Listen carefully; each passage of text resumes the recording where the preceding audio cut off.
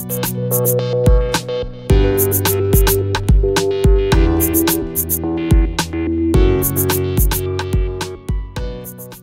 you ready to get married? Me? Yeah. No. Did you say you're mentally ready? I am not ready to get married. I have a lot of things I want to do in my life. I'm ready to get married. A lot of things. How many lot. more years? They talk like say you get 10 I don't years. believe in, that's the thing. I don't put time to marriage for me. Yeah, No, because of course, yeah. again, I know like women, our biological clock is ticking, but then I feel like marriage is very, very important. Serious. Choosing someone you want to spend the rest of your life with is a very important decision to a make. very, very important decision to make. And especially someone you want to give children. Do you understand? Like, I'm gonna leave children out of it. I'm giving you my life. I'm giving you babies. Because the thing is, I'm altering my body. My body is never going to be the same again. A lot of people are very kind to their kids, but not kind to their spouse. Yeah. And you don't know that your spouse is supposed to be like your top priority, even before your children. There is God, and then there's your spouse. I feel like some people even before just get children. married to have kids. They don't get married to be a family man and be involved in, family things. It's just they another just get thing married on so their you can list of pop goals out to babies take for off. them, and and then you can see it when that woman already has children, and then resentment starts setting in. Maybe this woman is pregnant, her body has changed, and now you're disgusted as a woman, as a man, and you're like, this is not how I married you, but bro, you did this to me. And then in case you don't know. The one that I'm like, oh, Do you wow. get, like, when you met me, was I like this? No. So like you need like someone that would stick through that process with you, because being pregnant would change you as a woman. There's a lot that people don't even talk about. There's the whole postpartum depression that a lot of women go through, and they don't even think is important. Like, men don't go through all of that. All they do is, bust nuts, and that's it. Then, no. Do you get at that point? So like, you need someone that actually cares about you as a person, not just sees you as someone that would a baby making machine. But then I feel like when it comes down to you calling off your relationship due to certain reason, please let it be for a reasonable thing. Don't just, some people call off relationship because they're tired. Like, they are just tired of themselves, not because they're tired of the other person. Some people don't even give you a valid reason why they call off certain relationship. I believe people deserve closure. Like, I need closure to know why. What went wrong? Do you get, like, don't just tell me you're done and expect me to just leave me hanging. Do you get, tell me why you're done. I need to know why you're done. And if I feel your reason is valid, I don't have a problem with you being done.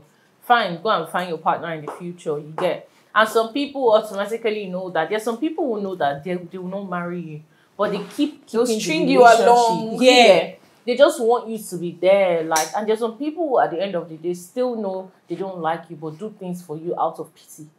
Because they do not want to hurt you. Forbid. That's pity. Wild. Yeah. Forbid. That is wild. There are people, I remember a man telling me that he got married to his wife because she has been with him like the longest, that he doesn't have love there anymore. But because he has seen how, but because of that loyalty, I feel like men value loyalty. Why? So wait, did the love leave the relationship before or after marriage? It was like before, even when he started doing well for himself. Like the woman is not the kind of woman he wants to be with. But as at the level he was, like, she was the available woman. And she was the supportive one. I think it's wickedness when you marry someone knowing full well that you cannot provide this person emotionally. And then he's like, and I asked him, I said, why would you feel like she's not on your level? Did you take her there? He's like, yes, that while he was growing, he has seen, he personally wanted to make her, like, elevate. He wanted them to grow together. But she doesn't want to grow. He outgrew her. Like, clearly. no, like he did not outgrow her yet until she decided that she doesn't want to grow. That she was just very comfortable with him growing and she not growing. You get, so he wants somebody that wants to grow as well. But because he doesn't just want to hurt her feelings, he's still like basically concerned about her mental health. Basically pity relationship. And then he was like, he's not doing anything in the marriage. They just have kids. He's always making sure that both his wife and the kids, they are very fine. But he's still looking for his missing rib. May you find it. After how many kids? He's still looking for his missing rib. That he knows that there's somebody out there for him. That's stupid. That's crazy. That is not- very it's- selfish. It's stupid. That's a selfish thing to do. It's very, stupid. very It's selfish. stupid. Because here's the thing. Let me tell you something. There's a thought that people have, and it really, really pisses me off. That thing of, oh, I married the wrong person. No, you did not marry the wrong person. You made that's You your choice. chose, You yeah, chose the yeah, person. chose that It's not- person. it's not And God is wrong. not mad at It's it. not a mistake. They didn't force you into That is it. your wife. That is your husband. You made that choice. That person is your. There's no other person outside that would have been that is a better fit for you in that moment. You made your choice. You lay your bed, lie in it. So when people come and say, "Oh, why didn't I meet you? I think you might have been the one for me. I married the wrong person." What a shaggy. My own is even if You'll now meet you and if you say, I wish I met you before my God wife. will punish or me. even if you've decided that your wife is not your person and you've outgrown the relationship, then leave. Leave. Yeah, See, so that she too I am can a fan find of someone that she exactly. loves. I am a fan Rather of than trap the person not in the holding. relationship. Don't trap people down when you know that they are not the one for you. Because it's not fair to that woman. It's not fair to her. She can be like it will be hard for her, but at least she will know she doesn't have a husband again. I don't like the idea of And she divorce. can Imagine go out being there and find tired. love Do you again. get- Like, imagine Most fresh of them will not divorce you. Most of them will still Divorce leave you. care. That's there. where the problem And is. still, I don't like the married idea. I don't like like the idea of divorcing just because you're tired. I don't like the idea of divorcing just because you're tired. It's not a relationship. This is marriage. What you're would talking you about. So say is when a would you- valid reason to divorce? To divorce. Sorry? What is a valid reason to you to divorce? I mean, it's clear. If there's emotional abuse, physical abuse. physical abuse, sexual abuse, Lack of commitment. cheating, those are grounds. Even for unresolved divorce. issues. You know, some men don't like to resolve issues. Yeah, they don't They just like to gloss over it and act like, oh, we're cool again. Okay. But we don't resolve that issue Go when to we get to therapy so that they can help you people out. Because I know you can't. Nigerian men's therapy. Why are we saying Nigerian men as if they They are would rather go to uneducated? their pastors. Okay, if And your the pastor is the pastors will make them counselor, feel then better because they're fine. the men of the house. Yeah. And they will not call their wife still and dish the advise same. the How many wife. Nigerian man will agree to go to therapy? If it's my pastor, I completely trust my pastor. So I know that my pastor will be in a good position to give good advice. Okay. So also depends on the people that you have in your life. So if I'm thinking about this, if you say pastor, I completely agree, go to your pastor. But if your pastor is also the kind of person that he doesn't fit the bill, There's one thing pastors then know how to find do, somebody else. is to make the patriarchy stronger. Mm-hmm. Do you No, not all understand? pastors. And I'm not saying it's all pastors. Yeah. Yes. I'm just saying that Some- 80% of the pastor, when you Yeah. have relationship issues, as a woman, they will tell you to, swallow it up and pray to God. They're not going to advise you to praying leave to your God the husband. pastor's and asking wife God that to you touch think his would heart have an idea on to how to help change. you. You get?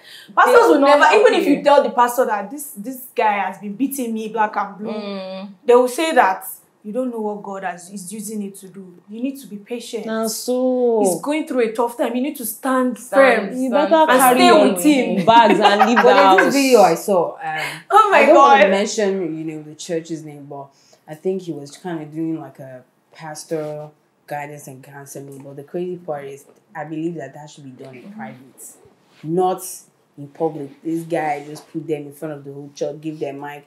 My wife came and said, "He's beating me every day." I like He saw the video. it. I Embarrass was the like, man. that is good. Because I'm sure Embarrass she has the been man. trying to resolve this thing inside. Yes. Privately, he refused. If When you you have embarrass that, him, he will you feel can't talk he will to feel me. ashamed You of cannot himself. talk to me. You can't talk to me. Oh yeah, now talk to in front of the congregation. Shebi, if You guys, beat it's me also- for front of congregation, make we see. And a lot of comments on that was like, she should have done it privately. He's a man, his ego is fragile. So it's not my only ego that is not fragile. fragile now. I firmly believe that if you're going to get married to a man and, Yoruba people call it Olubawi. If this man does not have someone that can talk to him, I'm sorry, don't do it. That's a very big flag. Don't like do a very, it. very Because big flag. there is no way you're going to be able to resolve issues that is outside, that is bigger than both of you. If this man doesn't have someone that can sit him down That he and respects. have, exactly, that he Because respects, you that have can to have respect the a person. proper conversation with him. And also, the way a man talks about his parents matter a lot. Like, the way you treat your parents and your immediate family members would literally tell you everything you need to know before you marry that his man. ex. Do you get? Like, if you are the kind of guy that you can talk to your mother anyhow, you can talk to your father anyhow, you have nobody that you cannot just be rude to. You get? So, like, that's a huge red flag for any girl. It should be a huge red flag for any girl. because there's no telling that he won't treat you the same way. He might be respecting you now, but if this guy can be comfortable disrespecting his own family members, I don't care if it's his younger sister, but if you don't treat your family members with respect, I'm sorry, there's no way that you are going to treat me with respect in the long run.